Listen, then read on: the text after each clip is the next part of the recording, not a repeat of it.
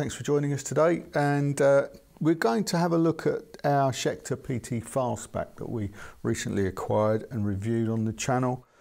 During that review we discovered that the neck pickup wiring was iffy somewhere and failing, and therefore we couldn't actually review it properly.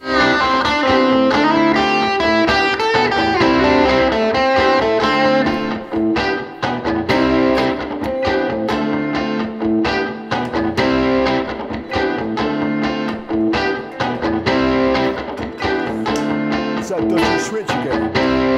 Shit, that easily fix a loose wire somewhere. So I can't show you the full capacity of the guitar because the wiring's knackered. If you consider our reviews to be proper in the first place, I suppose. Sadly, it's not that uncommon with new guitars to find teething issues such as that. Normally it's quite an easy fix, and we certainly hope so, because nobody likes to get a new guitar and then have to send it off to the luthier or back to the shop straight away. So generally we would get our screwdriver and soldering iron out and see if we can fix it. So should just be a loose wire somewhere. We won't know until we take it to pieces. This particular guitar, as you will see, it's got a big old scratch plate on the front, no access via the back. So unfortunately what we have to do with this is take the strings off and take the whole of the scratch plate off to get to the pots. I think this is the culprit, if I remember rightly.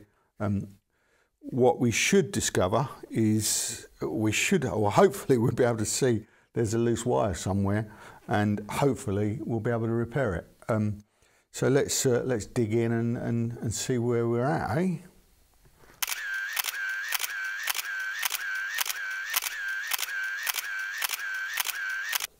So I think these look like they screw straight to the body.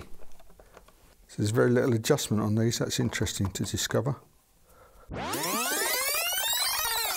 See if it's loose. See where that gets us to.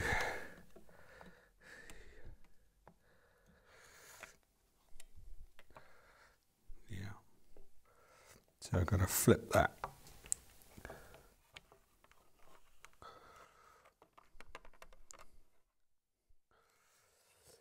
If you're fussy about scratching your guitar, which I probably should be, I mean, people pay a fortune for scratches on their guitars, so, you know, why not do it yourself? That's what I'm advocating here. What I'll do, because it might infuriate some people if I don't, is just go and get something to protect the finish of the guitar. Right, there you go. Guitar nicely protected. Jesus Christ. Okay. So I can see what we're dealing with here. Let's loosen off some cables. They all seem to be gathered up.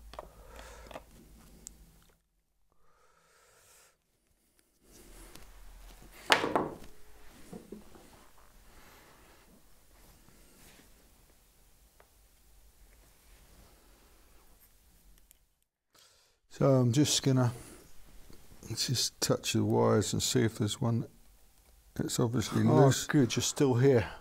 I thought I'd just jump in at this point because I thought it was getting a little bit dull, so maybe we can move things along a bit. So what happens here is I poke around for quite a while with a pointy thing to try and find some loose wires, but I don't find any. So I wiggle some more, poke around a little bit. There's nothing obvious that's broken, disconnected or shorting out. So I'm a little bit stumped because I thought that was a slam dunk, but there you go. Shit. I can't see anything wrong, which is quite annoying. I don't find any loose wires, so I don't really know what to do at this point, so I'll go home and have a sleep on it. So next day I come in and I've had a bit of a brainwave. I dug out some switch cleaner that I bought from Maplin many years ago when they were still on the high street. This is a bit old. As you can see, Maplin, they closed ages ago. years ago, crikey. Shame. It's getting on a little bit and the aerosol has disappeared, but if you press it, it does drip out quite nicely. So I dripped some contact cleaner onto all the switches and all the push-pull tone knobs and wiggle them around quite a bit just to let it soak in. And I figure, well, that may do the trick. So I put it all back together. At this point, I don't know if it's worked or not. It's all trial and error, so let's find out.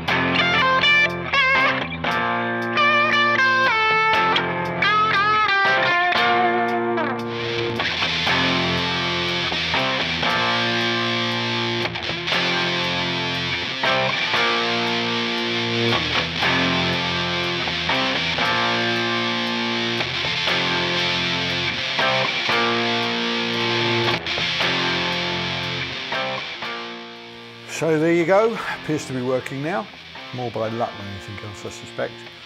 I'm not sure what anyone's learnt from that, but it has been fun making it and hopefully you've enjoyed watching it. See you again, bye.